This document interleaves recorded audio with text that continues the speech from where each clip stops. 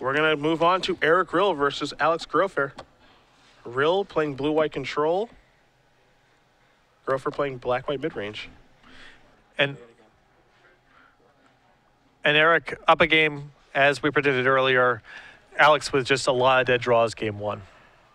A lot of creature removal. Yeah, this black-white mid-range deck. I mean, he'll be able to streamline things after sideboard. That's generally how it goes. Game one, most of the time, the mono black or black-white mid-range or black splash green that we see Andrew Tension playing in the elimination rounds. Game one's a little rough, although if you just don't draw the creature removal, you can be fine.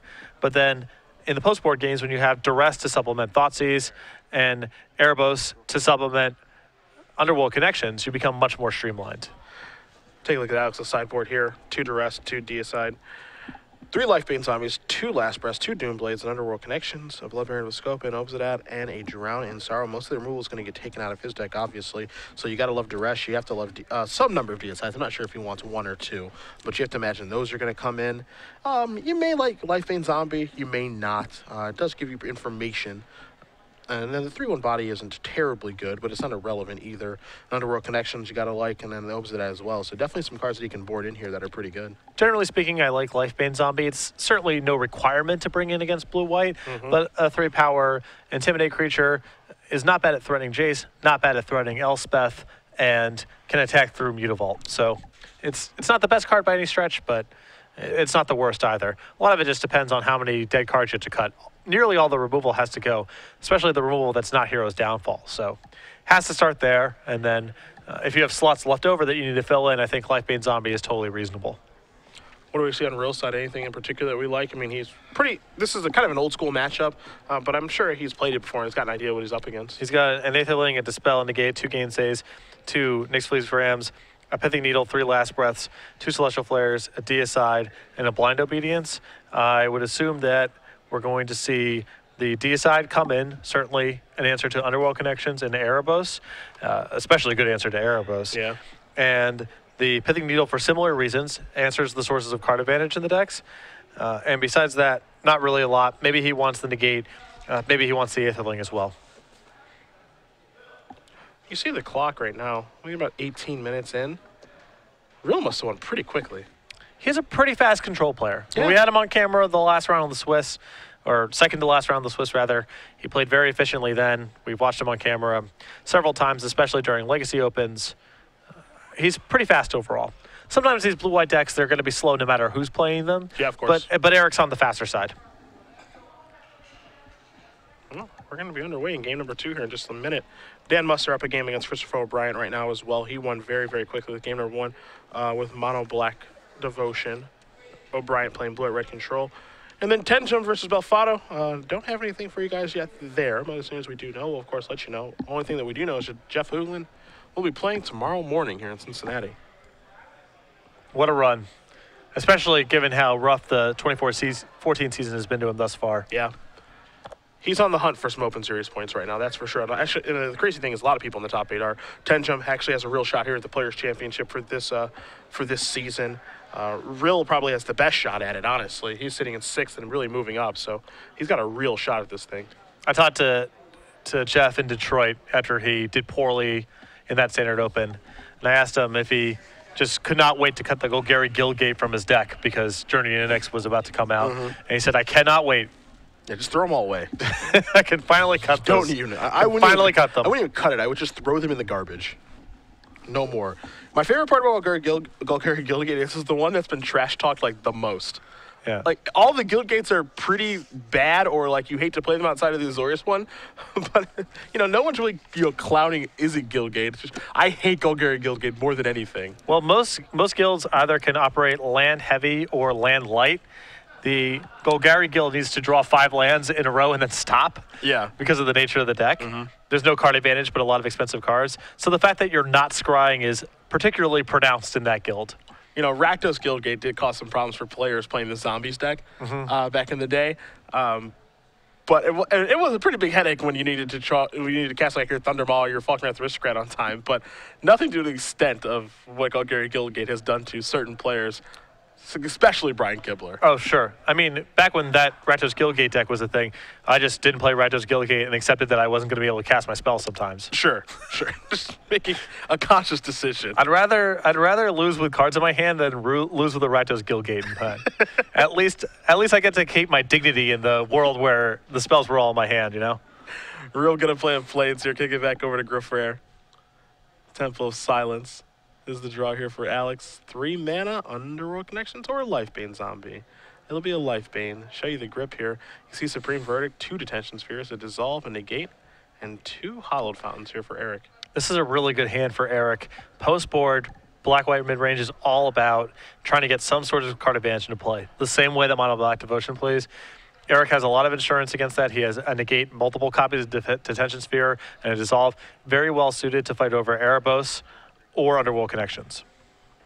Christopher O'Brien did tie things up against Dan Musser, so blue-white red control able to get a game as they'll head to the 3rd one.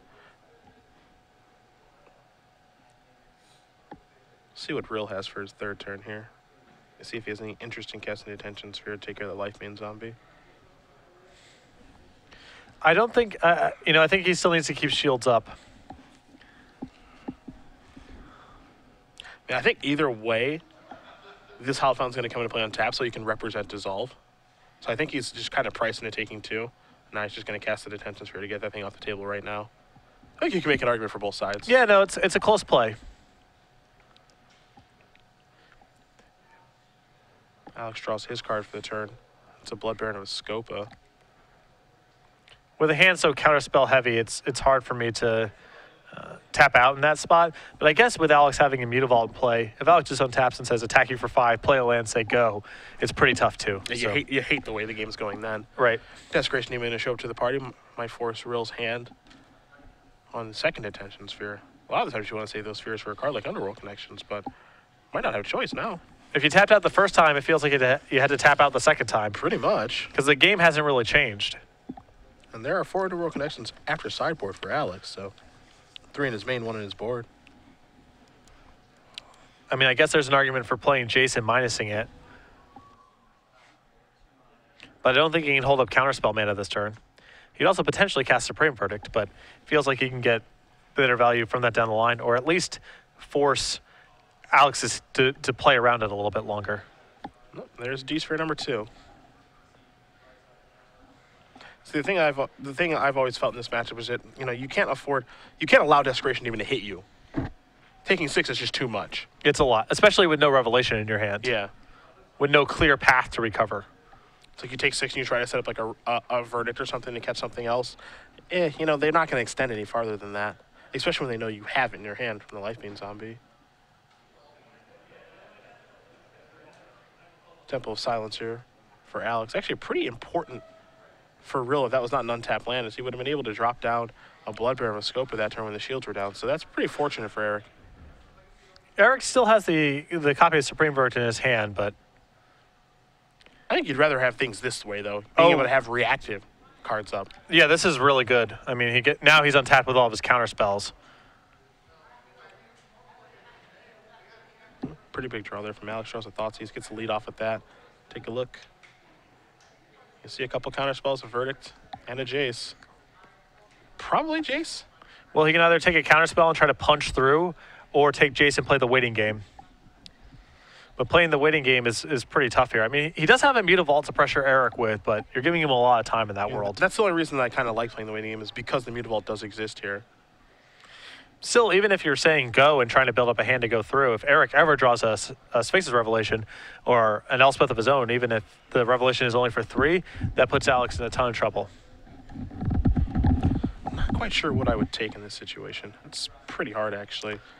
I mean, it's the whole game plan right now. Yeah. It's not just about identifying the best card in the hand. It's how do you want the next 4 or 5 turns to play out. You see Gfroerer is taking a long time with this one, but I would be too. This is maybe the most crucial point in the game.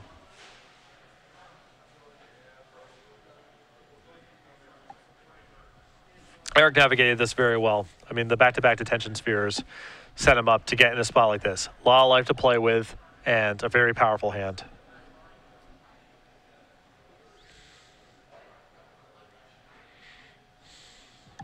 I don't think... What cards could it not be? Probably like Negate? Ooh, it's going to take Verdict. Okay. I guess, the thing here, if you're Rill, is that whatever card my opponent takes in the situation, it's very loud, like, okay, they're trying to accomplish something specific. Here comes the Mutavault. Yeah. By taking Verdict, you're just basically saying, okay, I'm trying to resolve something specific and make sure that you don't have an answer to it. I think he may have picked up an Aetherling for the turn. See if Rill is still going to be patient here. If he's going to drop Jace, he will drop Jace down. Probably going to minus this. See if he wants to go up or down. He wants to go down, looking for lands. You got to dissolve. You got another Jace Detention Sphere. So he doesn't find lands, but how do you split this if you're Gfroerer? Well, the issue now is, do you think, how likely is it that Eric finds another Supreme Verdict? Because it's possible that Blood Baron just steals this game. Yeah. Given the context of his hand, that's very realistic.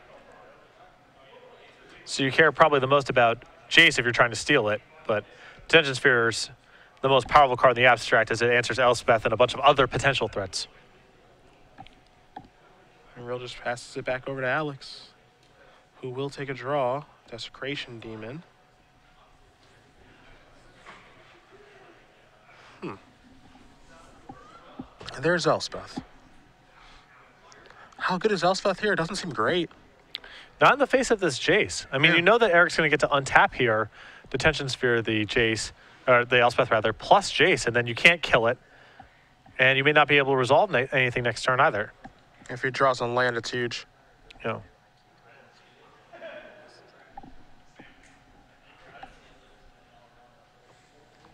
And there's the D-Sphere with the ability to leave up Negate right now. You got to imagine he's going to take Jace up. And yeah, this is... It's almost like Alex watching the situation, but he knew the situation was coming because he just gave him the D-Sphere. See Blood Baron in the draw here for Alex. That assumes to me that he's okay with this exchange. Here's a Blood Baron. It's not even clear to me that Eric needed to Detention Sphere the Elspeth that turn. He could have sat with his Counterspell mana up, waited until he drew another land or a Supreme Verdict, and just ticked up Jace the whole way through. We're going to draw planes for the turn. Going to tick on down here. So there's a D-Sphere. There's a Rev. There's an Island. Rill very smart not to play his land yet either.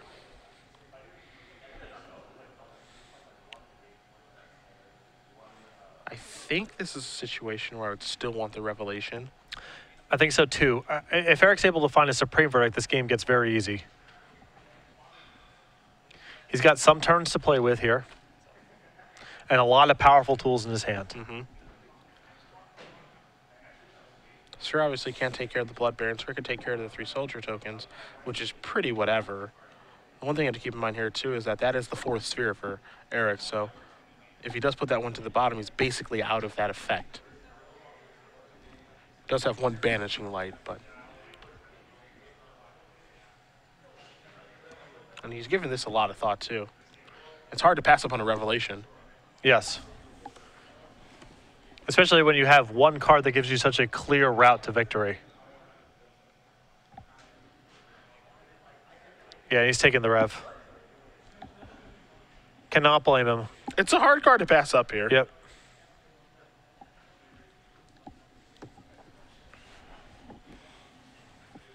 Going to play the planes, just pass the turn back over to Alex, who's going to untap and take a draw.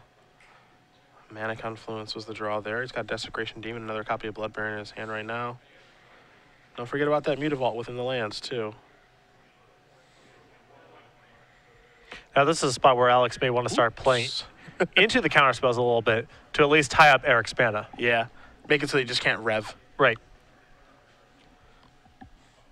Because both players know what the game is about right now. If Eric's able to find a Supreme Verdict, Alex is in a lot of trouble. But Alex can win the game fairly quickly. Well, let's see where this attack's going to go. 1 soldier over there. A bunch of attackers coming straight at Rill. Looks like he's going to send 2 this way, just in case of a card like Azorius Charm or something like that. Wants to make sure he gets Jace dead. How much does that point of damage matter here? That's the big question. So that makes him fall to 8, so that 9. So everything in play, plus the Mutavault next turn is still lethal. Okay, so 9 is important. That's important. Yep. That's important. See if Gfroerer wants to drop anything else on the table. He's almost incentivized not to extend any further just because Verdict would be so good. Yeah, there's a reasonable chance Eric doesn't even counter this because he needs to find Sphinx's Revelation anyway. And he's facing a lethal attack next turn, so. Almost. I mean, he can counter it, play Jason plus it, and make it no other go at it next turn, but it's not clear if he's making enough forward progress in that world. Decisions. Do you dissolve, take your scry, or do you rev for 3 and hope for the best? It's hard to pass up dissolve here, for me, because you can play more turns.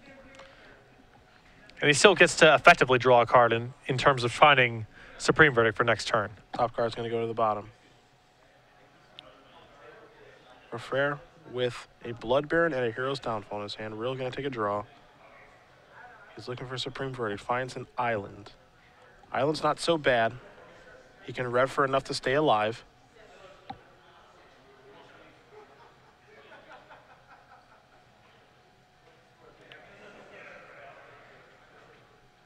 I mean, does he consider even something like going for Aetherling here, assuming that Alex can't kill it? No. I think your other options are too good. Playing Jace, leaving up Dissolve, stuff like that. I think your other options are way too good right now. There is Jace. Gonna take it up, pass the turn back. Hero's Downfall is gonna get fired off, and I think Rill's probably gonna want to protect this. This has to be worth the counterspell here. Yeah. I think Jace is too important right now. I mean, the attack is lethal, so. Well, with the Jace trigger going up, it's not. Oh, okay. It doesn't carry over. Yeah. Yeah, it's just locked in now. Yeah.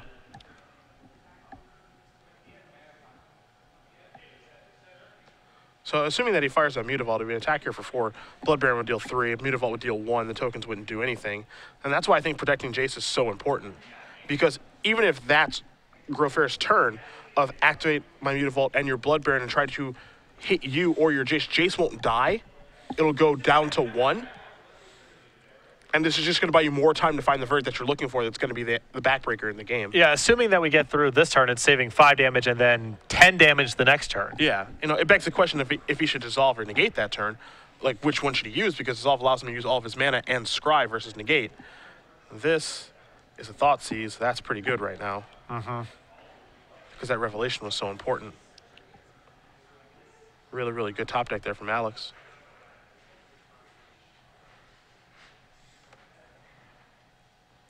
I imagine this rev is just going bye-bye here. Yeah, it's tough to take anything else, right? Oh, there that goes. Left with Dissolve and Aetherling.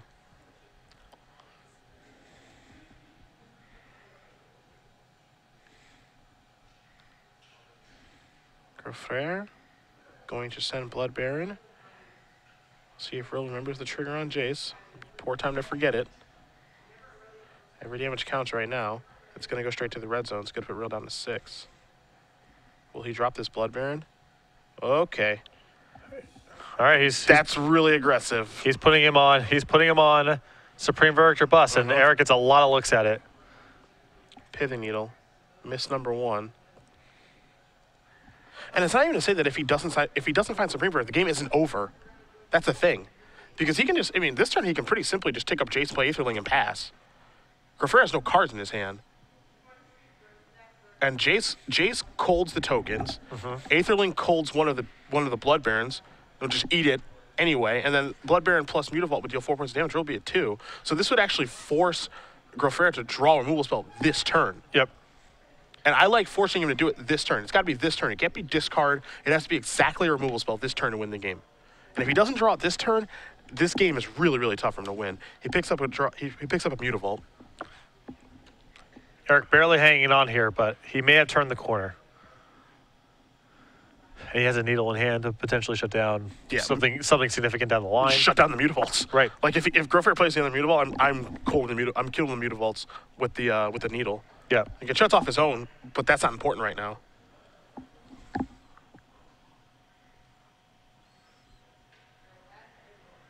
Pretty impressive for Eric to be able to navigate the game into this spot. Yeah. And with the needle shutting off the Mutavaults, and if he's able to find a Supreme Verdict and he can blink out his Aetherling, you can't imagine Gfroerer's able to come back from that. It would take one heck of a series of draws. Yeah, with Aetherling active and Jace with a bunch of counters on it still. A needle to take care of the last relevant thing that Alex has in play.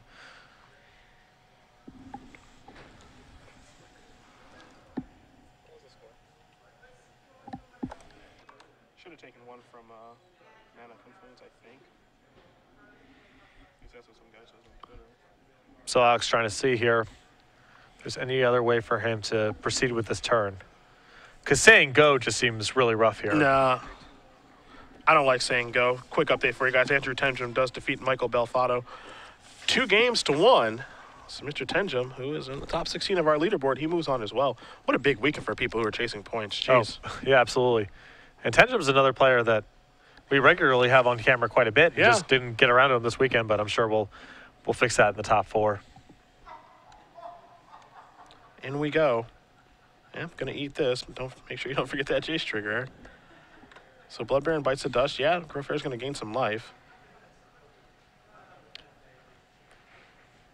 Tenjin Hoogland waiting for us tomorrow morning.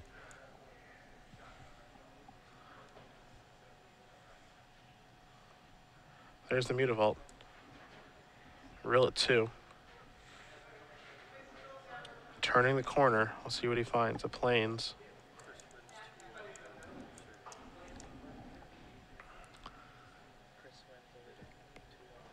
And now, if that needle gets set to these Mutavaults, Alex is no longer in a position to attack for really anything of significance, assuming this Jace pluses. And we're not that far away from Jace going ultimate. Mutavault's his name with the needle. Not much of a surprise there. Christopher O'Brien, Kuranos, Firemind's Foresight, a little deck building from Tomohiro Saito. Gets the job done. If you guys don't follow Tomohiro Saito on Twitter, I'd recommend that you do. He posted like 20 constructed decks or something. He is a font of standard inspiration. Yeah. Christopher O'Brien obviously using that to his advantage. Defeats Dan Mustard 2-1. O'Brien's through as well. And Eric's trying to shift gears here. I had a feeling we might see this. Anthony can certainly come in this situation. I mean, he's getting mighty aggressive with it, but it can do that right now. Well, there's nothing. Alex just has a Blood Baron as the only thing in play that can attack with any sort of effectiveness. Yeah, picked up a 3rd Mutavault. Nice. Puts that directly into play. Nice. Mutavault would be great here most times. The 1 needles in these sideboards, they come up a lot. Yeah. That's not going to happen. I can promise you that much. Hold your horses. Yeah. They're just colorless lands now. Blood Baron has to stay back on defense. Rill has, I think, Patrick officially turned the corner here. Yeah, this has been a beautiful game of Magic. Okay. Gonna fire this up. Gonna come in here for a decent amount of damage. Pump 3 times. Nathan's working with the life total. He's got a blue to be able to blink it out, to be able to block Blood Baron. 2-turn clock also. There's Azorius Guildgate. Gonna take this up. Just wants to make sure he doesn't forget anything. Can play pretty calmly. There goes Aetherling. Come on back. Has Dissolve at the ready. Gfroerer draws a card. That's a duress. I think there's nothing bad that happens if he counters this, because Blood Baron can't come through. The soldier tokens are stuck. Yeah, Alex has no hand. Yeah. So this is just a free scry. Just a free scry here.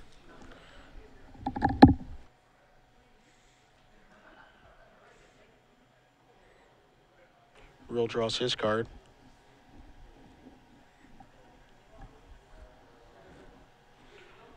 Anything really changed here? Not really. I think he's still better plussing Jace than tutoring, most likely. He does have access to the opponent's deck list, but I don't think there's any reason to do any tutoring here. He could get like an Elspeth out of his deck. Yeah, an Elspeth of his own. It's not bad. Uh-oh, he's grabbing at those dice. He can get an Elspeth out of his own deck and Obsidian out of Alex's potentially. I guess he could also, I mean, there's a lot of different things he can do with the ultimate, right? He could go get a Jace out of his own. He can go get a backup Jace and the Elspeth out of Gfroerer's deck. I think that's the kind of thing that's swinging in his mind. It's actually kind of dangerous, the Jace ultimate. Like, just because he doesn't really have to change gears right now, but the ultimate is like, well, look at this cool thing I can do. Yeah. Chances are, if you use me, you're probably going to win. So I think he just wants to be a touch careful here. Yeah, it's at least worth contemplating here. But if he is able to get another Jace and reset the plus anyway, then it's a freebie to go get something out of Alex's deck. Yeah. Rill going to start by making this unblockable. Coming on in. Get you for a bunch. Again, Gfroerer has no cards in his hand, so Rill can safely attack here for 8. Gonna blink it out. Don't forget to use that Jace. All right, we're gonna use the ultimate. Let's go hunting. Come on, it's pretty tough to pass up an ultimate. Yeah, it's sort of hard. Obsidat's pretty tempting here. Elspeth over there is pretty tempting as well.